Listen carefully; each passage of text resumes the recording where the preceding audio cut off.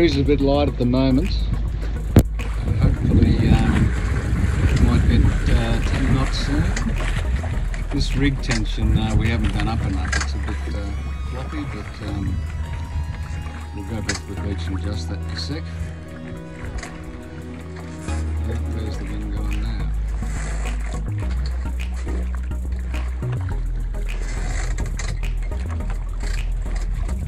A little breeze coming in over off the starboard side.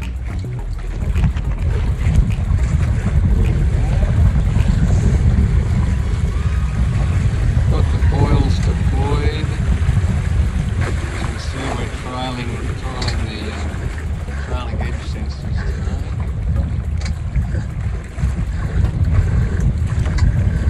Just get up there.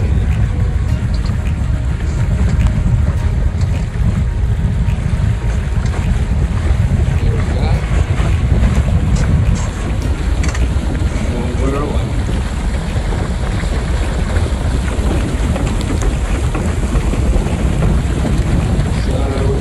I'll just bear away a bit because the rig's so soft. You can see that sensor's dancing around a bit there, but overall we're having fun. And look at that terrible lack of leech tension in that laser.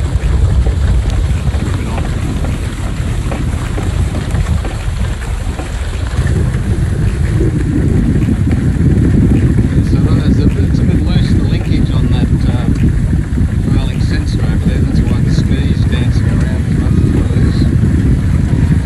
But yeah, we're getting along nicely. There's the view out the street. And foot steering, of course. And probably only doing about 16 knots, I reckon, at the moment. But it's not blowing very much. As I said, that rig is awful.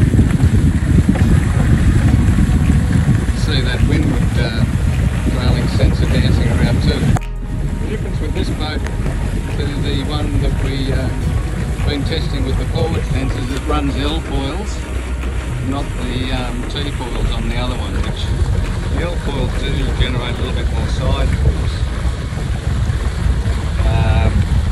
on the whole system. But there we go, we've lost the breeze. But they are meant to be a little bit more efficient just by having one less corner, and of course yeah, you don't have the interference from that one less corner, and of course they're a shorter wingspan, so this boat won't ride quite as well through the light air. Well, it's doing well today, I have to say. Here we go, there's a bit of a surge again.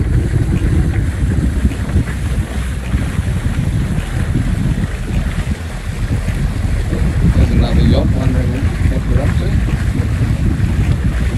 But now it's down to about 8 knots now. So we're probably back between 10 knots. It's a nice way to travel.